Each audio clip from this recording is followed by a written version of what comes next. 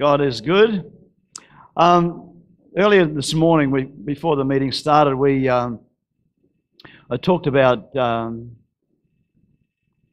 Kevin's dad in Toowoomba, and we went up on Monday, and we anointed him with oil and prayed with him, and had lunch with him, and just shared with him and things like that. And after we did everything we'd done, and he was just sitting there, and all of a sudden he reached over and he grabbed some things. And he said, Neil, on the 1st of March, he said, I couldn't sleep. He said, and God got me up, and he said, he gave me a word for you. And here's a man that's ready to basically to meet his maker. And I guess what amazes me is the Christ likeness that was in him. While instead of being concerned about himself, he had other people on his mind, like Jesus. When he was going on the cross, he wasn't concerned about himself, and what Tom was talking about today is so very real. He had us on his mind. And his main purpose, of course, is for us to triumph. And that's why I love that song that we're singing today. We're going to shout it out, amen. Anyhow, he gave me this thing, and I just pray that I can get through this. Neil, my beloved, open your ear to what I'm going to say to you. Long ago, I planted my seed in you, the seed of fatherhood. This seed has my DNA. With that seed, I planted also my authority. This seed carries my own image and likeness. This seed will reproduce after its own kind, 30, 60, 90, 100-fold. I myself has watched over it and watered it. It is now ready to start reproducing. You waited till I'm nearly 80. Start casting your mantle on trustworthy sons and daughters. When God says sons, he's always talking about us. As you seek my face, I will show you who. As you take this mantle to cast, there will be another mantle waiting to start to reproduce many times over. I am ready to start drawing the father's heart to the children and the children's heart to the fathers. Nancy, your soulmate, will not miss out, for you two are one. I am well pleased with you, and I call you my friends. You will see the reproduction of this seed, says the Lord. I don't take that lightly, and I don't take it with pride, and I don't take it in the wrong manner. Last week I spoke about my life a little bit, and I said before God put his mantle on my life, I was nothing. And if he took that mantle off me, I would go back to being nothing again. It's God's presence, it's God's mantle, it's God's anointing. It's the purpose and the plan that God has for life that is the most important thing. I believe that the church really is in for the shock of its life. Because God's going to shake, as I've said before, and things that we never ever thought that would be shaken will be shaken. So, Father, I ask you today by your Spirit that you will help us as your people to catch the wind of your Spirit, to set our sails, to trim it, whatever has got to be done, that we will catch the wind, that it will take us. And Lord, we just give you all the praise and we give you all the glory because we want to be where you want us to be. And everybody said, amen. The book of Acts is a story of an amazing transformation. I'm just going to take a little bit of last week because I want to continue from there. That took place in ordinary people like you and me that we now call the disciples, the apostles, whatever you want to call them, in their lives.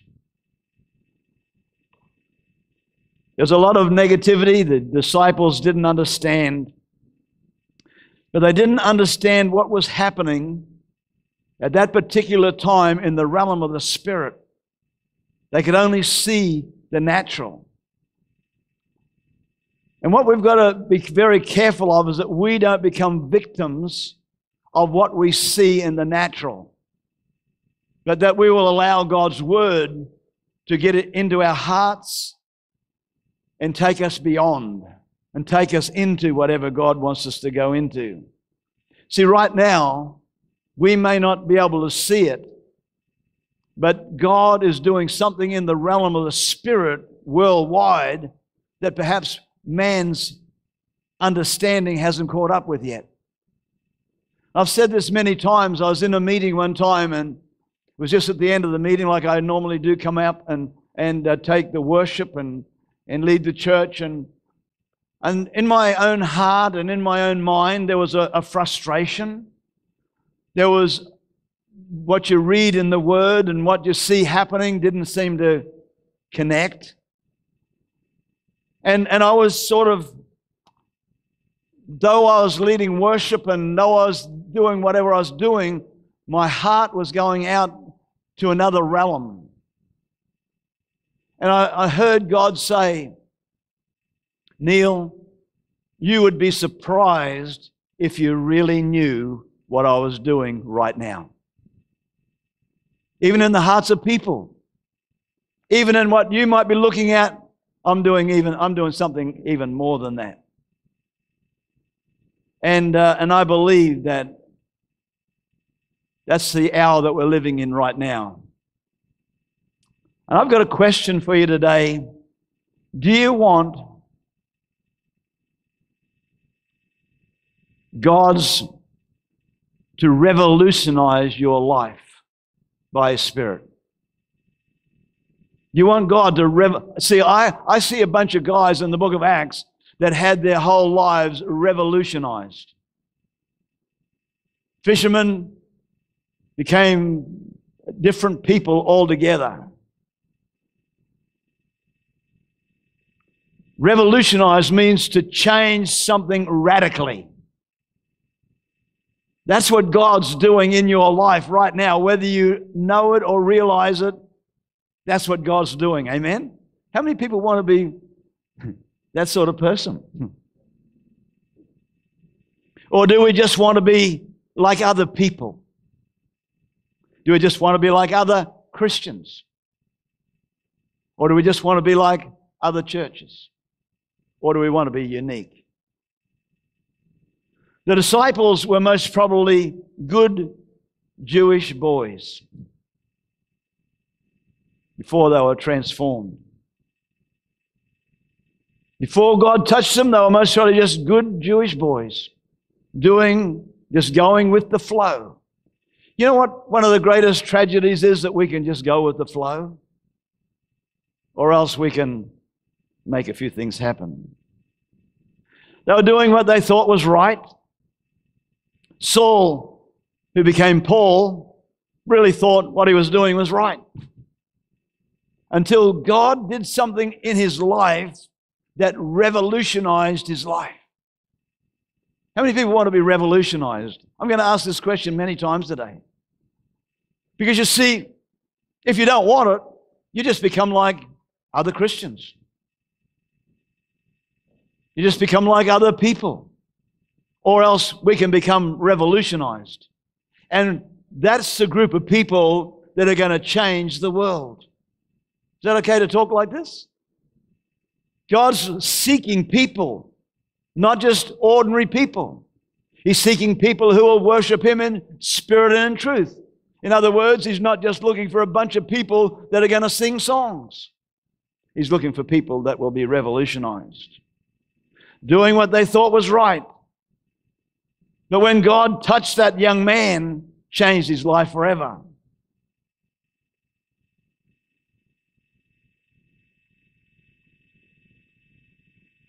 Mary was most probably just a good Jewish girl. But God came and spoke to her and revolutionized her life. God revolutionizes your life by revelation. There's a lot of things that are being spoken right now in the realm of the Spirit, in the prophetic realm, that when we listen to it and when you read things and you look at it, and even as I was reading that, the natural man has to rise up and say, did you wait till I was 80? No. God has used our life. I'm not 80 yet, by the way. God, we've seen a move of God, and I had another thing from Kinder. You are a man who cries for visitation, and your eyes, like the servant of old has said, mine eyes have seen the glory. And you know, you've seen the glory. You've basked in the glory. And you'll never be satisfied until you see it again. I've seen the glory. I've seen the power of God. I've seen God manifest Himself in amazing ways. And that's where we're at right now. But God speaks by revelation.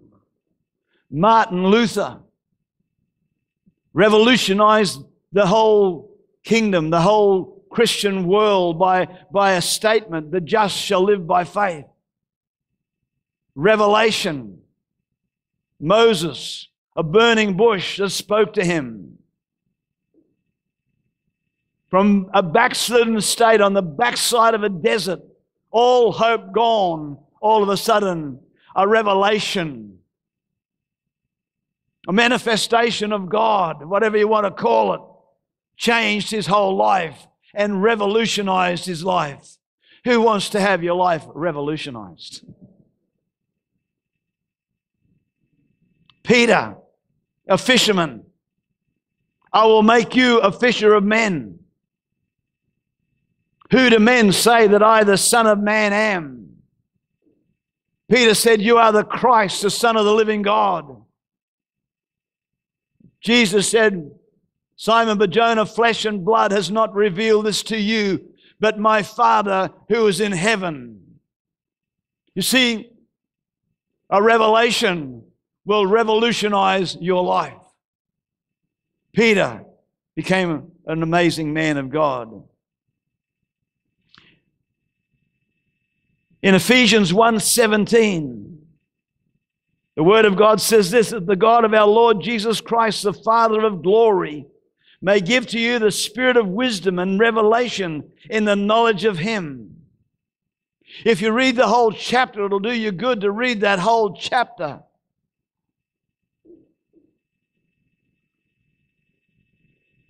Though it was written by Paul, it is expressing God's desire for you and I, the church. Wants to give us wisdom, wants us to be enlightened, knowing what is God's great power. Friend, the church has got to have a fresh understanding of God's power and God's authority. Enlightened means knowing that His great power is working in us. Anybody want to be enlightened? Understand what God is doing in us. You see, the church has become more social than spiritual. It's more about the cappuccino, the comfort. The thises and the that's. The church has become more social than spiritual. I believe both are important. I want you to be my friends. I want to have fellowship. Amen. That's part of me. That's part of you. I want to enjoy a good feed. I want to enjoy a steak or whatever it might be. I want to be able to enjoy. It's great. But it's not at the cost of the most important part of my life, and that's my relationship with Jesus Christ. Amen? Man is fearful of becoming religious. Even unsaved people don't want to become religious. When I got saved, I want to tell you, I needed to get saved. Right? I didn't get saved out of the choir boys. I got saved out of the miry clay, out of the stench of sin. I needed to be saved. But it was interesting, my friends, my mates, when they heard that I gave my life to, well, they didn't know that. When they heard that I was going to church, they started to pray for me. Poor Neil's got religion. They didn't know they were praying. And they felt sorry for me. Because, you see, man's greatest fear is that we become religious. You know why? Because in man's mind, when you become religious, you have to stop doing all the things you want to do. All the things you enjoy doing. All the things that are fun, and God is a killjoy. I don't know about you, but I believe that God is joy unspeakable. Amen. I believe the joy of the Lord is my strength. I've had more joy than I've ever had in my life. Amen. I've wept as I've watched Bob's funeral on last week or this week. I was watching the children, and there's a ceremony going on, but I'm just watching these kids as tears rolling down their cheeks, and obviously the relationship that they had with their granddad, and I'm just having my own little ceremony here, just watching kids. My heart was overflowing as I saw their love for their granddad. We can't become more social than spiritual. We've got to become both.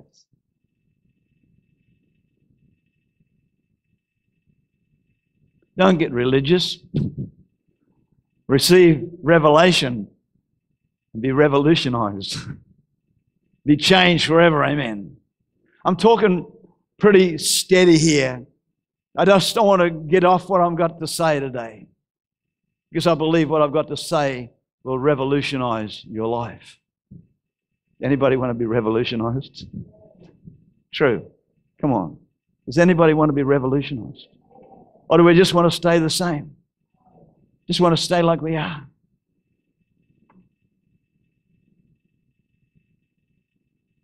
In the book of Acts, the disciples were empowered by a pure flow of the Holy Spirit, supernatural power. You see, they had an advantage because they lived in the era when it was poured out in its purity. You know what I'm talking about? It's still being poured out in its purity, but it's got to come through the filters of all the negativity and all the wrong teaching and all the wrong thinking and all the wrong stuff that gets into our mind. And when it comes out the end, it's virtually void of power. Because we all hear the stories and we all hear the sayings, we all hear the words, we all hear it. But they were empowered by a pure flow of the Holy Spirit, supernatural power. I believe today the Holy Spirit has been humanized. Is that a word? Is that a right way to say it? We've sort of made the Holy Spirit like us instead of us like Him.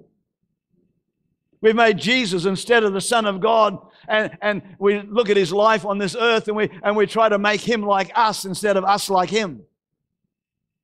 See, Jesus isn't the man that walked on this planet some 2,000 years ago. Yes, he was for 30 odd years, whatever, 33 and a half years. But then when He paid the price and everything was done, He went back and sat on the right hand. He sat in His place of authority. He sat there as the Son of God.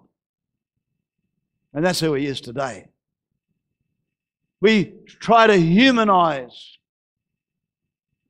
For some, The Holy Spirit is in the cupboard under the platform. For some of you that might not have heard that story, I came in here one morning when the Catholics were still here. And we've got very good friends with these people. They're lovely people. And I was just saying, Holy Spirit, Holy Spirit, Holy Spirit. And one of the guys said, what are you saying? I said, I'm just saying Holy Spirit. He said, we've got to put him in the cupboard. And I looked at him, I said, would you please let him out? We need him. So for some, he's in the cupboard under the platform. Just a symbol. Just a symbol. For some, he was the power the early church worked with. But is long gone. He died when the disciples died. For some, he's tied up in some doctrinal arguments. But for some, he's the power of God. For some, he is the power of God. That's being poured out all over the world. Do you want to be revolutionized? Do you want to be transformed? Do you want to be changed? You see, the disciples wanted much more than to build a church. The disciples just didn't want to build a church. They were asking God to empower them to move out and impact an entire culture.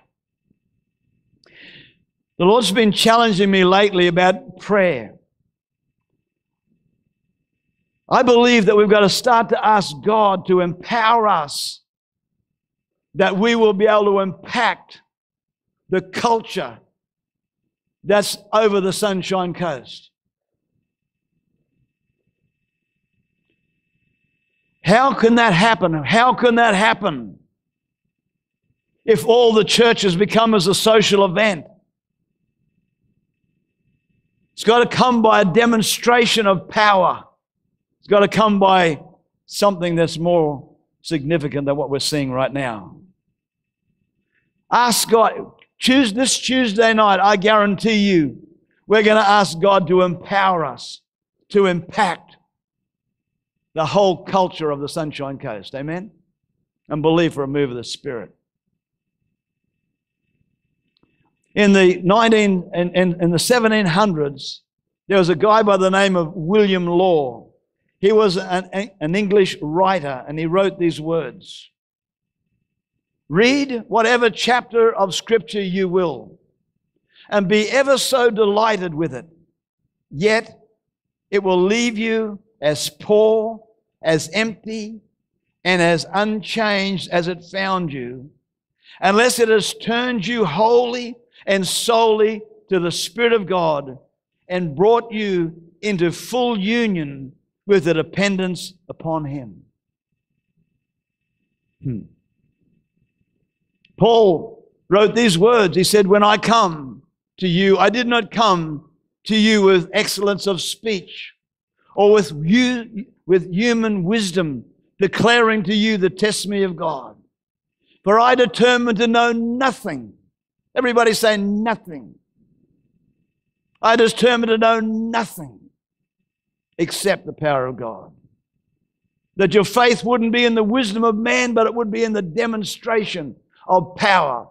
And friend, when we're going to, on Tuesday nights, we're going to start believing God for a demonstration of His power. Amen? A demonstration. God, empower us. Help us to demonstrate the power. What is missing in the church, in my life, in the world? I believe that we've been disconnected from the original vision. We've been disconnected, and church has gone its own way, and God's over here going this way. But church now, we've got all these different philosophies and different thinkings and cultures. You know, the church has got a culture.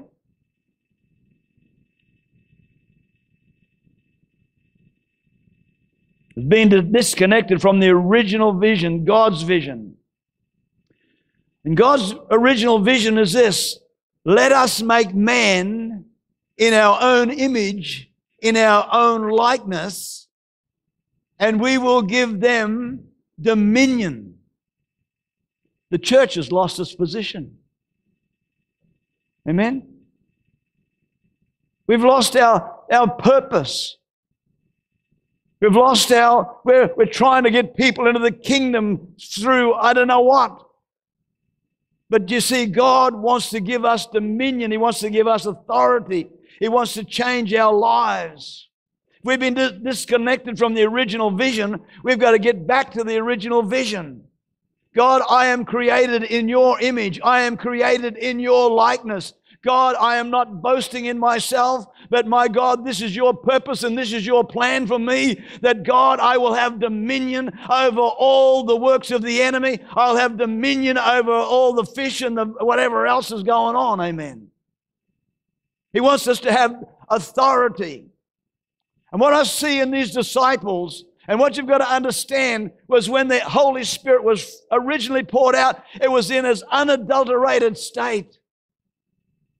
And they heard from God and the revelations and the prophetic and goodness knows what. But today the church and around the world is full of false prophets. It's full of wrong teaching. It's full of wrong stuff.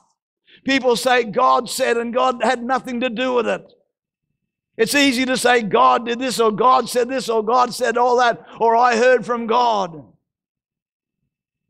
There's so much confusion, so much going on around here. We've got to come back to the original vision. We've got to somehow or other understand that God, that same Holy Ghost. And I want to tell you, friends, the only way you're going to find it is if you seek Him with all your heart and you lean not your own understanding, but in every way acknowledge Him and He will direct your path. And He will fill you afresh, and He will anoint you again. It's no good just sort of being like a lump of seaweed coming in and out and expecting the power of God to be manifested in your life. It's a cost. It's a cost. It's a cost. The church, I believe, is under attack. I believe the church is being, let us make man in our own image. Give him dominion. But instead of us being and having dominion and authority and power and goodness knows what, man has become a slave. Mankind have become slaves.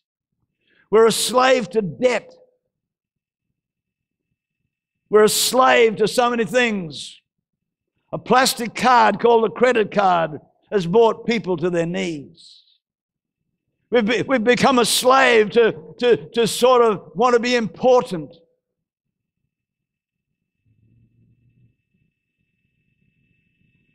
For this purpose was the Son of God made manifest, that He might destroy the works of Satan. Jesus said, I will build my church. The gates of Hades will not prevail against it. The devil wants to change the culture of the church. Wants to change your perspective of God. One way to recognize where you're going is, or where you're at, is who or what we're concerned for.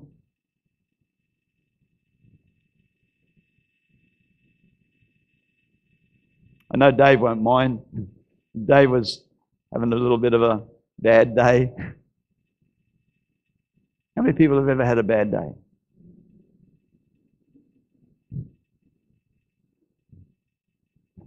I said, Dave, think of the people of the fires that just lost everything, and then have a look at your problem.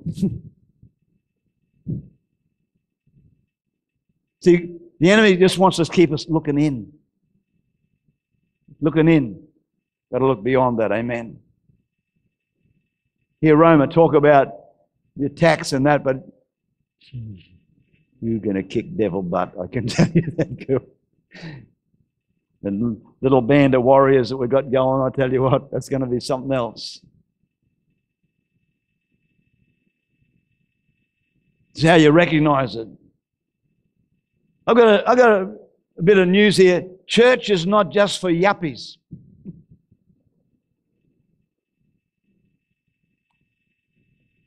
Or professionals.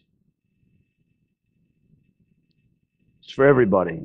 Jesus came to save the lost. That's in Luke 19:10. Sin has a very negative effect on people. We don't understand so many things because we look at people at the outward. Ivan Nosworthy, a good mate of mine, he was a policeman. He used to do the watch houses, whatever that was. And he said of a morning he'd go in there because the guys had been drunk and got messed up and everything like that and been locked up for the night to sober up. He said he went into this guy and he'd seen him many times. And he looked at him and he said, "Oh, mate," he said, "what's going on? Why?" He had mess, dirt, filth. And this guy, as somebody started to take a little bit of interest in him because Ivan used to actually get some water and a cloth and wash them and clean them and care for them. And, you know, this guy might never have had anybody care for him much. They just look at you and treat you like a dog. He said as he was cleaning him up and looking at him, he was saying, "Oh, mate, what's going on, you know?" And this guy said tears, you know, started rolling down his cheek. And he looked and he said, "Really?" He said, "I wasn't always like this." He said, as a matter of fact, he said, "I had a business not far from here in the main street of town." He said, "I was a solicitor." He said, "a beautiful home out at Fig Tree Pocket. 5 acres of land, swimming pool, horses, cattle, stuff. Had a wife and 3 children. Beautiful." He said one day, he said, "I got a phone call from my wife," and she said, "Honey," she said, "it's raining and it's pouring," and she said, "the dam's overflowing and the water's starting to come," and everything like that. She said, "I'm scared. Would you come home? I've got the 2 girls with me." He said he jumped in his car and drove home as fast as he could, and as he went over the ridge that leads to his house, as he looked over the ridge, he said all he could find, he said the house was gone.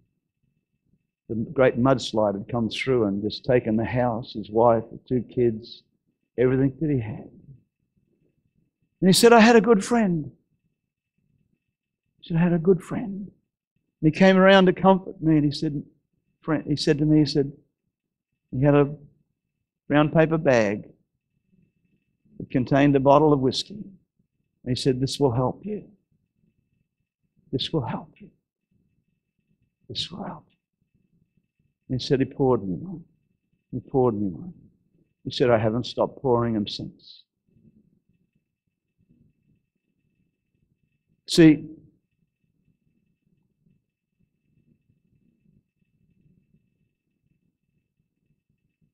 people need the Lord.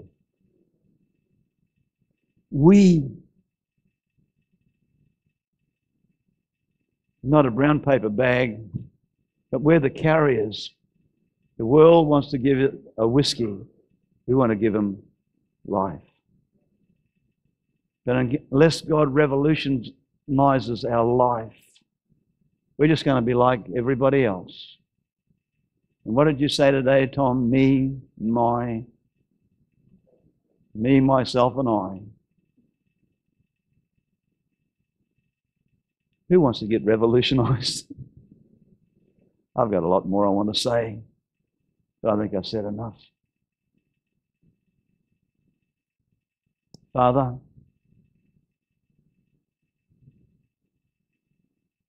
will you stand with me, folks?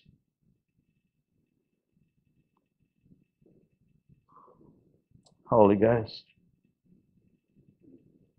Holy Ghost. Holy Spirit. See, lest the Lord build a house, they that build it labor in vain. I wonder today if we can just look at ourselves, and I make no excuse for preaching the way I've preached this morning. I make no excuse for it whatsoever. Because every word I'm saying to you is coming back to me 10 times more.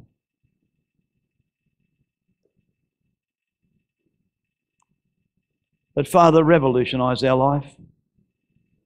Change us, Father. Change us and help us. Transform our lives. Change our lives. Help us, Father.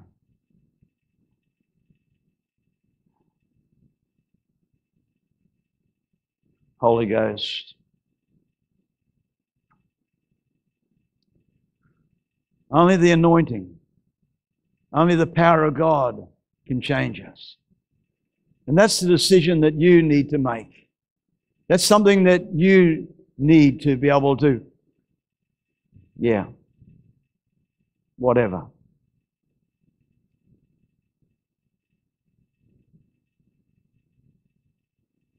Thank you, Father. We're just going to do some ministry right now. I'm going to pray for a few people. And I minister to some people. But before I do that, I just want you to shut your eyes for a moment. How many people are honestly, deep down on the inside of you, there's a stirring right now? Could you just give me a wave? Come on, let me see it. Come on. You know God's asking you to just draw, and there's something going on the inside of you. Quickly, slip it up. Tell the truth. We're going to pray at the end of the meeting. I'm going to pray for you guys. I'm going to believe for God. I'm going to believe for that mantle. I'm going to cast that mantle over you today. Amen.